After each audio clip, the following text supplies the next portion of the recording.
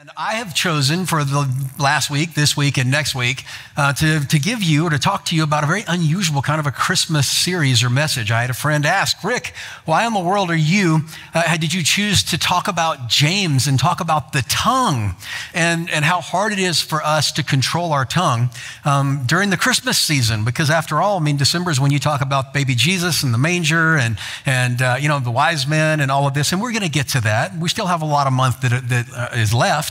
But, I answered the question very simply. I said, I really feel like we need to talk about the tongue and we need to talk about controlling our tongues because a lot of Christians are really mouthy. And for some reason, the holidays brings out the worst in people.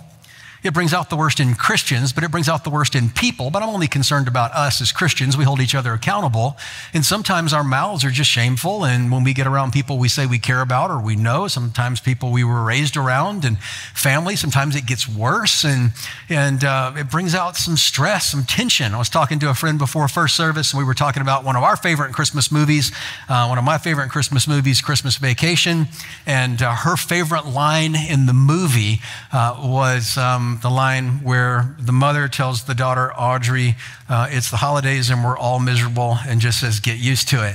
And, it doesn't have to be that way. And, we're not miserable people, but sometimes we let our attitudes just sort of get foul.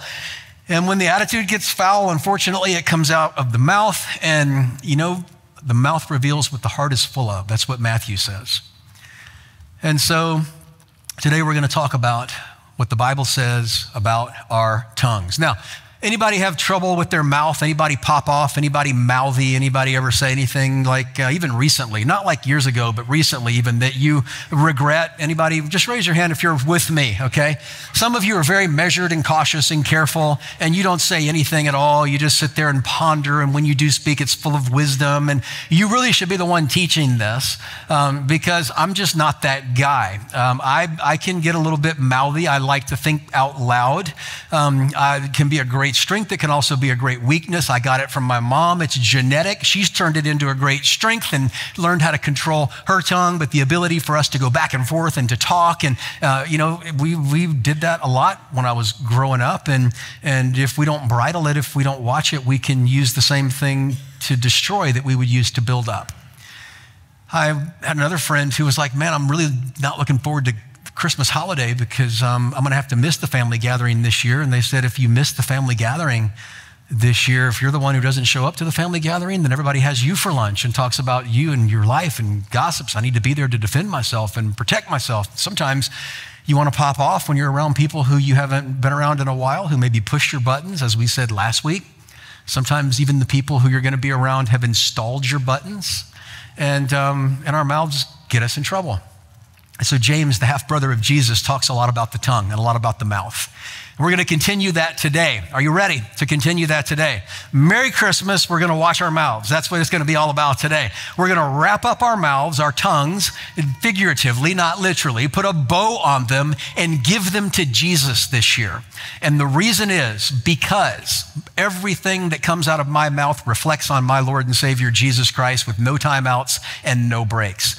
People judge Jesus by the way I talk, and they judge Jesus by the way you talk as well. Now, do not think about the very superficial level and superficial things that many people think about when we're talking about talking and speech. I'm not talking about things that are obvious like profanity and stuff like that. I'm talking about productivity. I'm talking about promoting unity. I'm talking about making Jesus, putting him in the very best light, about building people up, about being constructive, about making sure that we don't speak out of anger. What did we talk about last week? Slow to speak, right? We talked about being quick to listen, right? Slow to speak, quick to listen, slow to speak. Quick to listen, slow to speak, slow to become angry. Because human anger doesn't bring out the kind of righteousness that God deserves. Well, James, only getting started. In our business today, like you wouldn't believe, if you wore your nice shoes today, your toes are going to get stepped on. You may have to clean them, get them polished after church. It's not my fault. It's just in there, and I like to bring what's in there out here so that we can all sit under the authority of the Word of God, and through the power of the Holy Spirit, our lives can change. That's what I want today. So let's look together at this fantastic passage in James chapter 3. a dangerous weapon kept safely stored behind walls of lips and teeth. Not many of you should become teachers, my fellow believers, because you know that we who teach will be judged more strictly. We all stumble in many ways.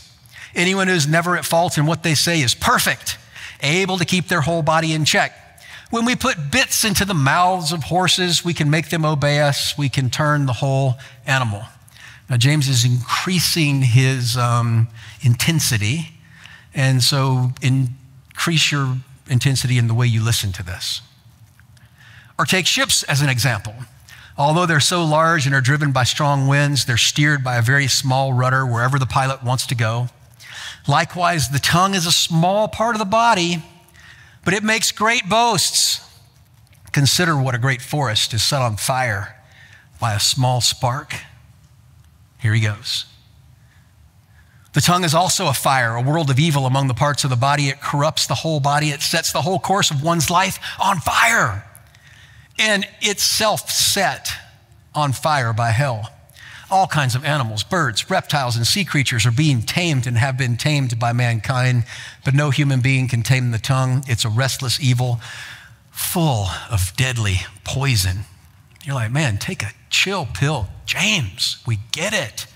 But do you understand? He wants us to embrace the reality of the fact that this can be an enemy of everything that's good, constructive, productive, and right in your life. And that when this is out of control, everything's out of control. And this is really hard to keep under control. I'm that way, you're that way, we are that way. So I want to break it down for you quickly, and then really the next half of the message, we're going to get into the real fun stuff, the real toe-stepping kind of stuff. And this is just sort of setting it up on a tee, but I enjoy this as well. First of all, we see that James is telling us the tongue has the power to confuse. He says many of us should not choose to become teachers because you know that those who teach will be judged more strictly. So it's very simple. As Christians, we're judged by the words that come out of our mouth. So unless the words are true and correct, then we are responsible for them. Now, when I preach, I am very aware of the fact that the words that I say are important, because many of you, when you listen to the words that I say, at least give me the benefit of the doubt that they're probably most likely coming from a source of truth, from Scripture, and that at the end of the day that they're right and trustworthy. Now, I'm not telling you to always believe everything without checking. That would be crazy, but I'm telling you that you at least give me the benefit of the doubt. I don't give myself the benefit of the doubt. One of the most dangerous things that I could do is just grab the Bible and say, today I'm going to stand up and talk about what I think.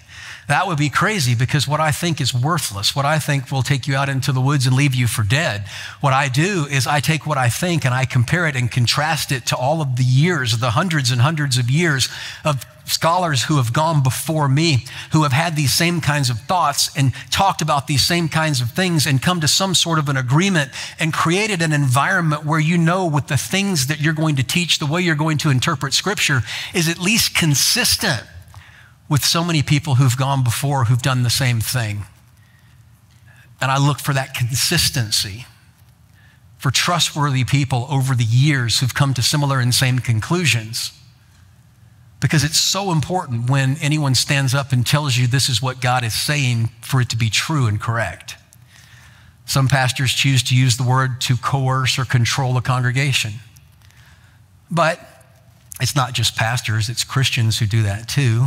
Some parents will grab Scripture way out of context and use it as a manipulative tool for their kids to try to make them behave, and really not only teach them a faulty view of Scripture and of God, but really just a faulty way of looking at the world. Some people who've been Christians a little longer than others will use their knowledge of the Word to bully and control and coerce others to behaving the same way that they do in things that aren't even biblical, that should be left up to the discretion or the conscience of someone else, and they can create entire subcultures based around this manipulation. So James says, be careful. We got to be really careful. And he doesn't say don't teach. He just says be cautious if you teach, because you're responsible. And then he says the tongue has the power to control. We all stumble in many ways. Now, if this was a traditional, especially Southern Baptist church like I grew up in, when I said this, we all stumble in many ways, the congregation would have said, amen, because it's just a fun thing to agree with. We all stumble in many ways. Amen, Brother Rick, keep preaching. We all stumble in many ways. Isn't that weird how we say things that don't make sense anywhere except church? And but, all of us stumble. All have sinned and fallen short of God's glory, all of us. And so James is saying, remember, all of us have sinned. All of us stumble in many ways. All of us need to listen to this. He's saying, listen up. He's saying, listen up. The tongue has the power to confuse, but it also has the power to control. He says, we all stumble in many ways. Anyone who's never at fault in what they say is perfect, but the only perfect person who ever lived was Jesus. And so none of us are perfect. We're all at fault in the things that come out of our mouth from time to time. But just because, it happens, and it happens to all of us, doesn't mean we're not responsible for it. But a person who's never at fault in what they say is able to keep their entire body in check. Isn't that interesting? That a person who's in control of what comes out of here, James is saying, is usually in control of everything else that they may be doing with their bodies. That it's an indicator, a spiritual indicator of the quality of your relationship with the Lord, of the measure that you are being controlled by the Holy Spirit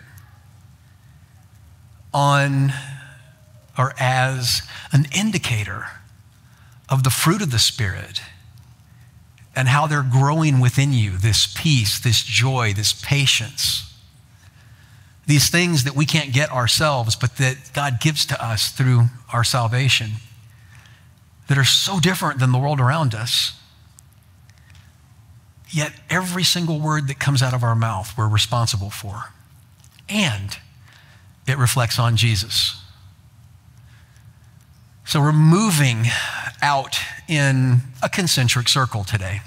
Last week, we talked about being quick to listen, and we talked about being slow to speak. Now, did you all master that, by the way, over the last 7 days? You got that, right? Let me just be perfectly frank with you, because we're all friends. I think about this a bunch, and I'm really trying to work on this because it's really hard for all of us. And usually it affects the people closest to you more than others. I mean, you're pretty much a maniac if you're running around just insulting and yelling at everybody in your life that you happen to see, just random people at Jordan Creek. I mean, if you're just running around, eventually you're going to end up in jail. The world kind of takes care of itself. But I'm talking about the kind of damage that we do often begins with the people who are closest to us. And it begins with the people who are within whom our words have the most weight. And most of the time when I think about this, and when I've thought about this week, it's after I've messed up. I don't want to think about it ahead of time, but it's like I'll say something, I'm like, quick to listen, slow to speak. Rick, why are you so quick to speak and so slow to listen? How did you do? Did you do okay? Did you try? Were you applying it as we go? Do you see your relationships becoming a little softer? Your heart becoming a little bit more understanding? Do you see yourself becoming a person who feels like you're building up and not tearing down? Do you see Jesus kind of popping up through the cracks and the rough spots and the rough edges? Because that's what this is supposed to do. And this week, it's like kindergarten for Christians. We've moved from the basic skills last week to one that's a little more difficult, but yet still a basic skill of human interaction. And when we come back together after singing a couple of songs and we talk about this, you're going to have to choose just like you did last week. Do I really want to take this seriously? Do I really want to grow in this area in my life? Do I want to live with and under the excuses that I have made for so long that are compelling to me but obvious to everyone else? Do I want to let Jesus Christ be fully in charge of my life? Do I want to give the Lord my tongue this Christmas? I want to pray for you, and we're going to sing. And then after we come back from singing, We're going to talk about how the tongue can start a fire and it can spread in a way that cannot be contained. When you think back on your life, can you think of things that were said to you by someone that that went deep, that really hurt, that were just going to really hit you just squarely right between the eyes and stayed with you? Again, it's not often, I hope. It's not something that you're keeping a list of and you got it on your phone or in your wallet, but just things that shaped you, things that changed you. Sometimes it's something somebody says to you when you're a child, that a lie maybe, somebody tells you about yourself that becomes part of your self-image and something you deal with even years and decades later. Maybe it's somebody who says that they spoke for God, a pastor, a religious leader who said something to you that drove you away from faith, made you judge Jesus based on unkind and hurtful words. When you think about this, it's not really hard for us to get the magnitude of what James is saying. But as James kind of turns a corner here, it reminds me a little bit of my youngest son, Nathan, who, of anybody I know, should be a NASCAR driver. The kid can drive anything, and he can drive fast, and he's in control. It amazes me, but it also scares me at the same time. And Nathan had a truck that had way too much horsepower, and this wasn't too terribly long ago. And he goes, "Hey, I want to take you for a ride." And I said, "Sure, let's go for a ride." So I'm in the truck with Nathan, and he looks over at me, and we're on this long straightaway down by a river in a different state. And he goes, "Hey, you want to see how fast this will go?" And I said, "No, I do not want to see." And he says, "Well, I'm fixing to show you." And he dropped the hammer, and I grabbed the side. I mean, he was fine. We lived, no big deal. He scared me to death. I mean, it went from a drive to a drive. And that's what James is doing here. He's like, "All right, guys, you want to see how fast this will go?" And we're like, "No." And he's like, "Well, you're going to see anyway." He has a connecting statement here.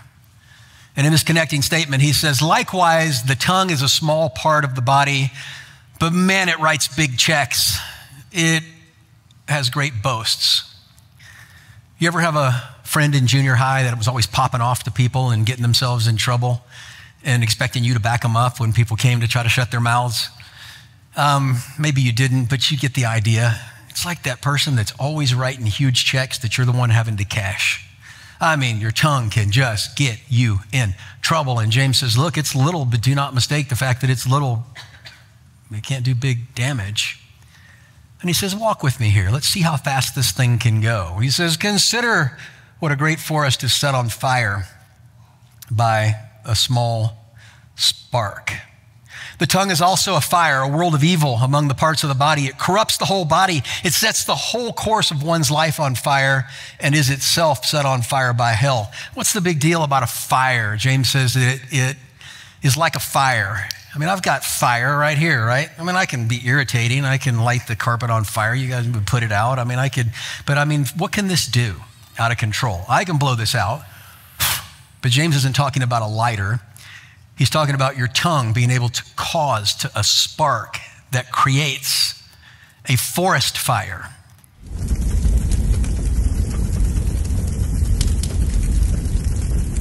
That once it's out, you can't get back. That can cause irreparable damage to the people who are closest to you, whose lives can be burned to the ground and only grow back over an excruciating amount of time. The tongue can ruin marriages, it can ruin families, it can ruin friendships, it can ruin churches. It can leave scorched earth.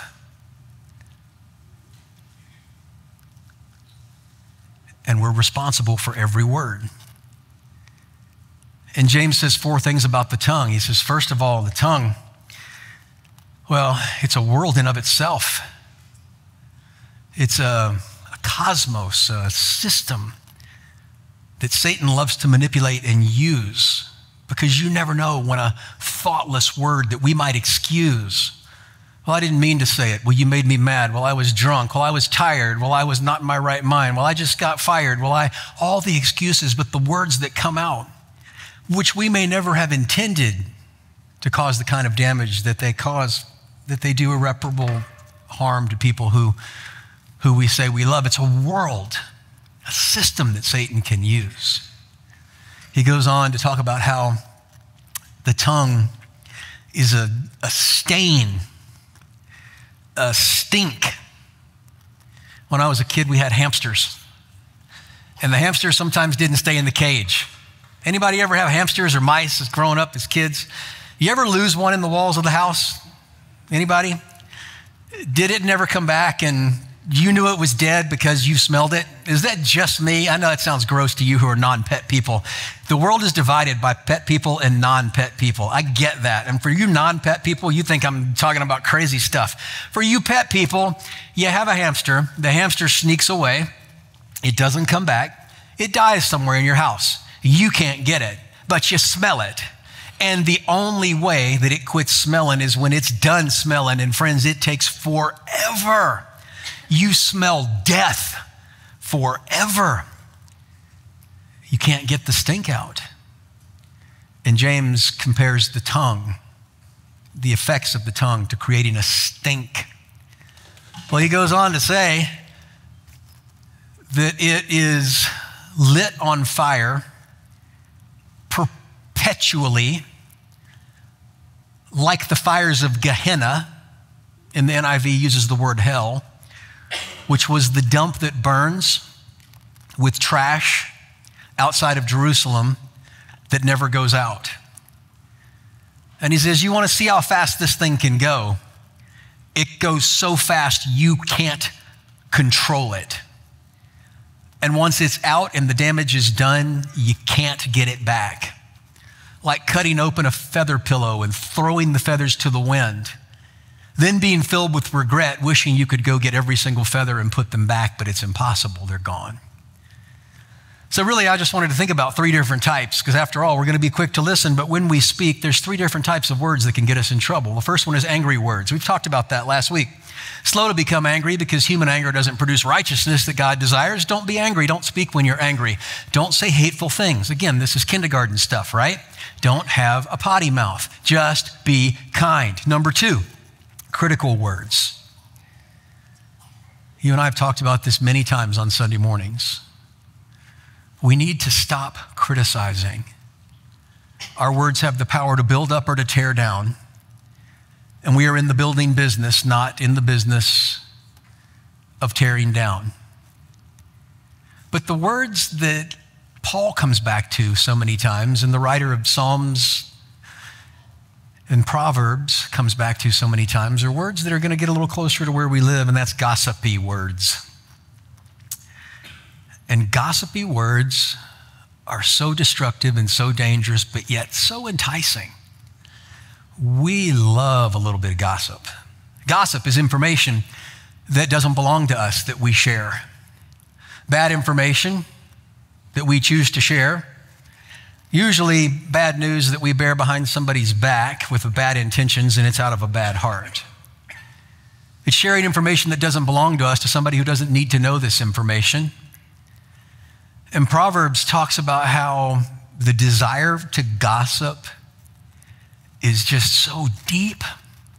The words of gossip are like choice morsels, like grandma's cookies that she makes at Christmas. And she takes one out of the oven, and it's the sugar cookie, just like you like, with the sprinkles that are your color. And she hands them to you and says, this one's just for you, Rick. You got to eat it. I mean, it's your favorite food. The words of gossip are like choice morsels. They go down to a person's innermost parts. That there's just something that's so human, and it seems so necessary, but at the same time so sinful about gossip and about trafficking information that doesn't belong to us, about contributing to the destruction of people's lives and assassinating reputations and character. But yet, Christians, we do this so often and we're so bad at it. And unfortunately, it happens sometimes more when we're around people who we haven't seen for a while. Gossip. I had somebody one time tell me, it's not gossip if it's true. Yes, it is. It's not your information to share, and you don't have any business sharing it. from Proverbs, and these scriptures are all in your notes, there are a few types of gossip that we might want to be aware of before we talk about what we're going to do about it. Slander, spreading rumors or lies about a person to intentionally cause damage. Dishing the dirt means sharing the juicy info you learned about somebody. Rumors, you hear something and it's not good and not necessarily true, but you tell someone or ask someone else just to get more info. You know what I heard? I want to verify this because certainly it's not true, but I heard this about this person, and you just sit there and you feast on it. And if you're honest, there's something in you that's like, oh yeah. And that's the evil part that James says that we have to put to death, because every word that we say reflects on Jesus. You ever have somebody talk bad about somebody you love? I don't like that at all. You can talk bad about me. I'm used to it. It might hurt my feelings, but I'll get over it. You talk bad about my wife, we're going to fight. You talk bad about my wife or my kids, I'll go to war. I'm going to stand up for them. And can you imagine how Jesus feels when he's standing by and hears how we talk about other people, who he cares about, who he loves, who he stood up for, who he laid his life down for, who he sits at the right hand of God, and whose salvation he's sealing and securing, the Holy Spirit who's intercessing, but we're assassinating? Can you imagine how personally Jesus takes that? But yet we just feel like it's all right. Well, I just need to know. Well, you just need to know. No, we don't. Our words build up or they destroy. They build up, they tear down.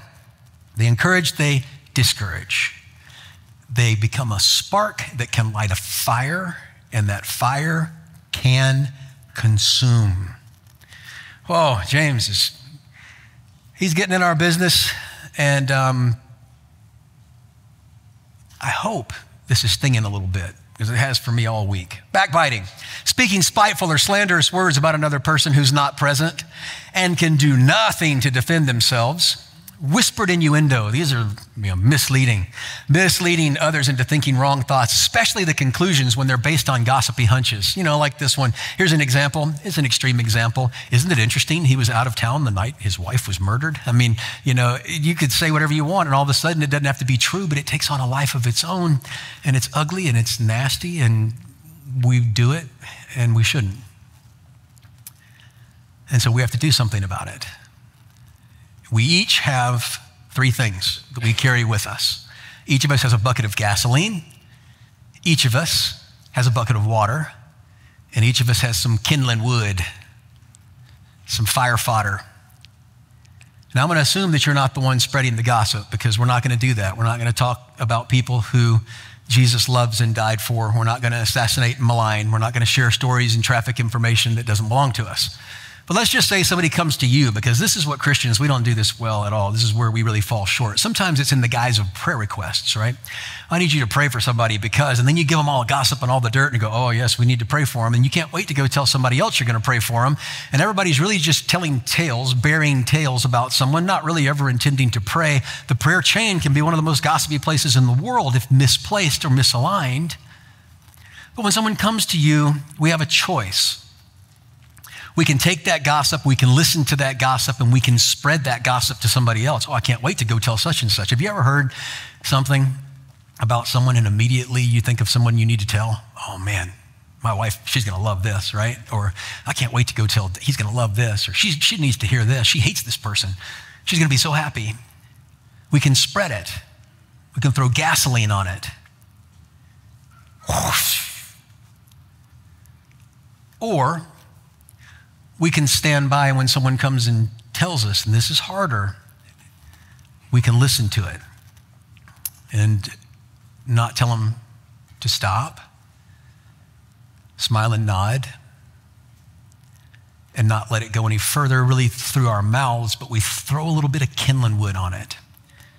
And the person who's gossiping takes it on and the fire continues to spread. Or we can take water and we can throw it on the gossip and put it out. How do you do that?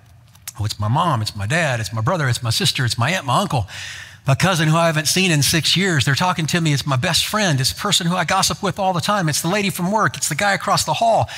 What do? Well, somebody has to break the pattern to break the chain, and perhaps it's something like this.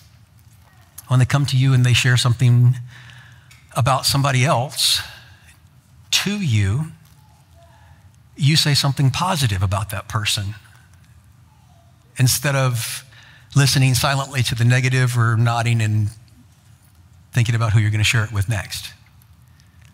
A compliment that came in as a criticism, a reframing.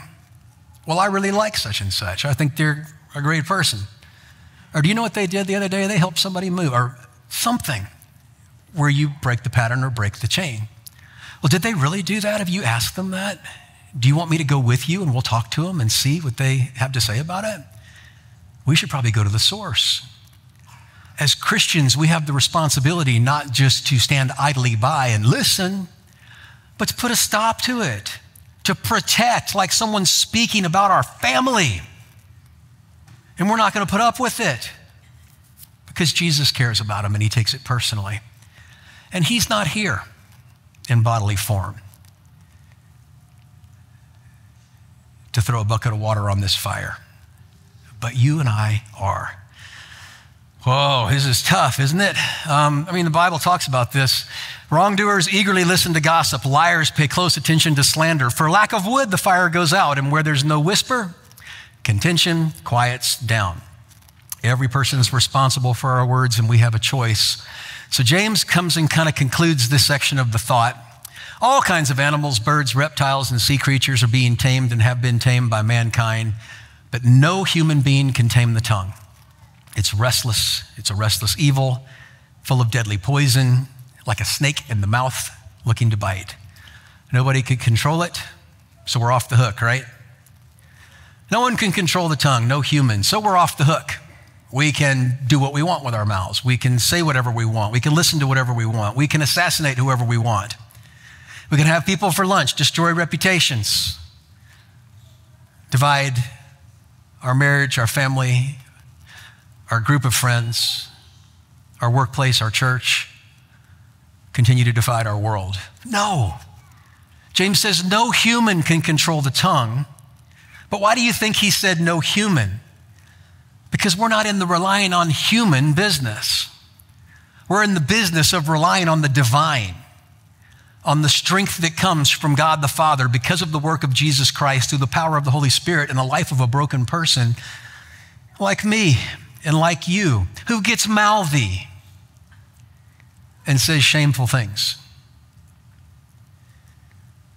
And so I take you back to the psalm that I took you to last week, one that I encourage you to write down. Now, all these are in your notes and more on the app, the church app. You can download this.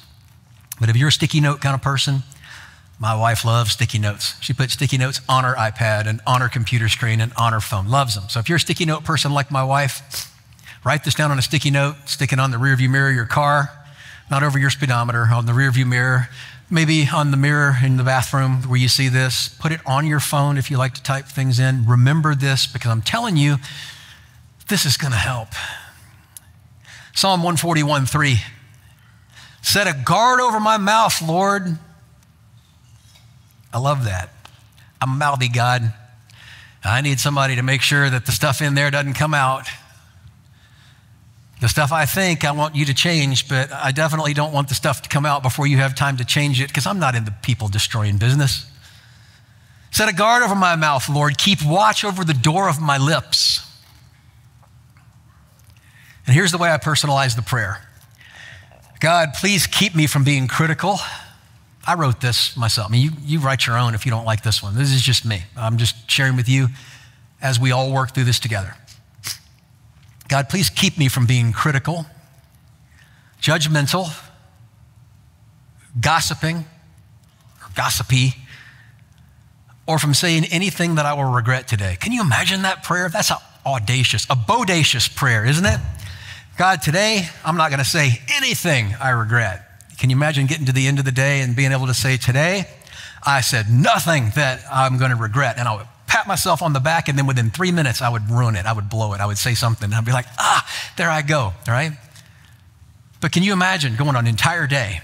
I mean, not like a vow of silence where you don't say anything to anyone, but like you're talking to people. Your 30,000 words a day come out And none of them you wished you hadn't said. Unbelievable, unthinkable. It's my prayer because I believe God can do that. Remember, people who control their tongue, they control their whole body. It's as close to perfect and like Jesus as we'll ever be. So I pray it. God, please keep me from being critical, judgmental, gossipy, or from saying anything that I will regret today. I understand, I accept that my words are a reflection on Jesus, that people who hear me speak will make decisions about who Jesus is based on what comes out of my mouth and your mouth. And there's no timeouts. I'm not speaking about Jesus right now. This is just Rick, and give it to him. We're saved, and our salvation is permanent. It's fixed. It's secure. But there's no timeouts. There's no breaks. And we don't get to step away and say, no, this isn't Jesus. This is just me. Everything we say reflects on our Father. And people decide if they want a relationship with him by what they hear us say and how we talk about each other. Please keep me from being critical, judgmental, gossipy, or from saying anything that I will regret today. I understand that my words are a reflection on Jesus. And then here's my favorite part of this entire prayer, and I need your help. So, what are you going to do this week? Well, we're going to make sure that we remember what we talked about last week, which is I'm going to be quick to listen, slow to speak, slow to become angry, even when you're driving, even when there's morons in front of you and boneheads and people that are just messing with you, even when God has put people in your life just to make you mad, when it's a test itself, you're going to be slow to become angry, because human anger doesn't produce the righteousness that God requires. And this week we're going to realize and remember that the tongue has the power to confuse when we say that we speak for God, but we misuse Scripture to coerce, control, or bully. We're going to remember that the tongue has the power to control, and it reveals the heart. But what I really want us to remember and think about is that with our tongues, we have a way to be involved in protecting and preserving the people who are around us by putting a stop to all the nasty and negative and unnecessary commentary that's trafficked so freely out of our sinful nature. So this week, no angry words, no critical words, and no gossipy words. We're going to wrap our mouths up with wrapping paper and a bow, and we're going to give them to Jesus this Christmas.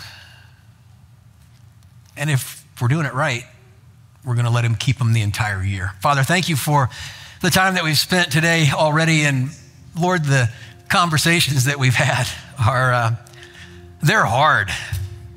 I imagine some of my friends here and listening online are just struggling with the concept of gossip and whether or not it really is this serious and sinful and kind of kicking it around, and that's fair.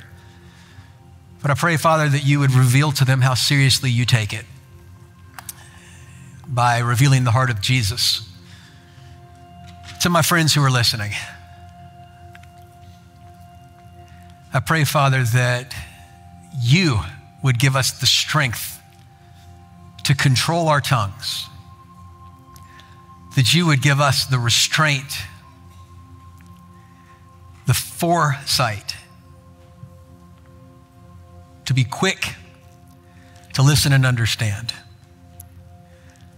to be slow to speak words that leave grace and peace and truth and love. And that this holiday season, when tensions rise, when opinions rage, that by the way we conduct ourselves, the way we choose our words, that people will see Jesus in us and they'll find hope. We can't do it ourselves, but you can do it through us, and that's my prayer. It's my prayer this Christmas season for myself and my friends. In Jesus' name, amen.